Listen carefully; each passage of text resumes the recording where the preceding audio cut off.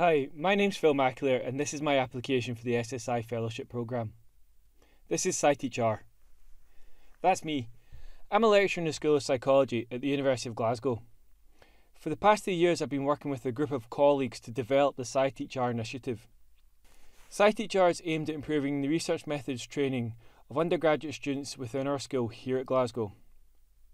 At its core is the focus of teaching reproducible research practices and does this through developing undergraduate skills in the area of programming skills, data visualization, data wrangling and reproducible reports. All our materials are freely available on our website.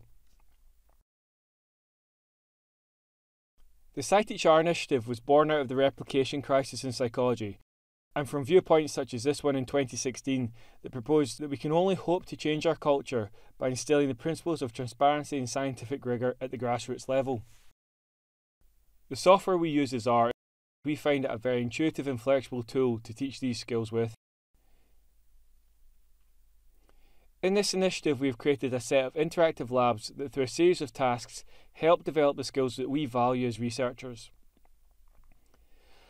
Along the way we have sections where students can gain more information if they wish, and we have MCQs that allow them to make sure that they are understanding the concepts and performing the task correctly. We also explain the answers as well, so no student should ever feel completely lost.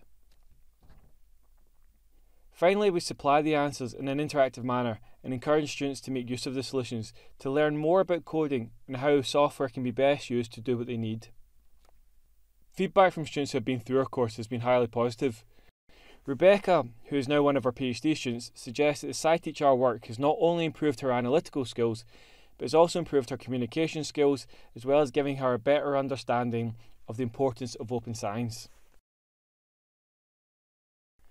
But while SciTeachR has been heavily influential in how we teach undergraduates here at Glasgow, we've also used it to help with our admin, embedding it into our daily practice. Here you see an example of how a basic lecturer's marking sheet for a set of essays can be converted into an online feedback document for each individual student.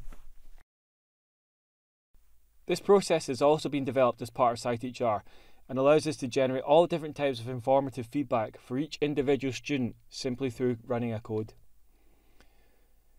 One additional benefit we have seen is that our students, having recognised the importance of the skills that they are being taught and realising that other students were not receiving the same skills, decided to create their own club to teach other students. They called this Guru. Our students have recognised the benefits of this approach, and the open source nature of the initiative allows for extensive adaptability. Likewise, some of our fellow researchers are starting to notice the benefits of this improved teaching practice and how more efficient it makes working with students in their respective labs. External collaborators have also pointed out how much more employable students are who have been through this initiative, as data skills is now seen as one of the top 5 sought after skills in graduates. But really there's still much more to do. And whilst we've been able to hold 1 or 2 workshops and put our materials online, there are regular calls for more workshops and more materials as the field starts to realise that it is possible to teach in this fashion. And yet in all of this we acknowledge that it's not simply about a software or changing teaching approach. Community development is just as important in this initiative, both within and across schools in the UK. As such, were this application successful, my plan for the fellowship would be to build pedagogical collaborations both internally and externally to improve research methods training across the UK. I'd look to develop a large community that can pull resources together, storing these materials in a central hub for all to make use of. Additionally, I would like to develop a seminar series that would help establish the best practices in the area. This would help further develop the sense of collaboration across the field. But predominantly I would look to run a series of workshops and training days, similar to the successful ones we have already run, that would help show others how to integrate the SciTeachR initiative into their own school, through their teaching, through their admin and through their research.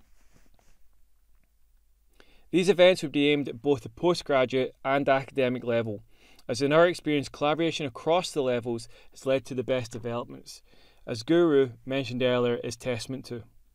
And ultimately, I believe that everyone benefits through the SciTeachR initiative as we develop a strong field of highly trained undergraduate researchers. Thank you for listening.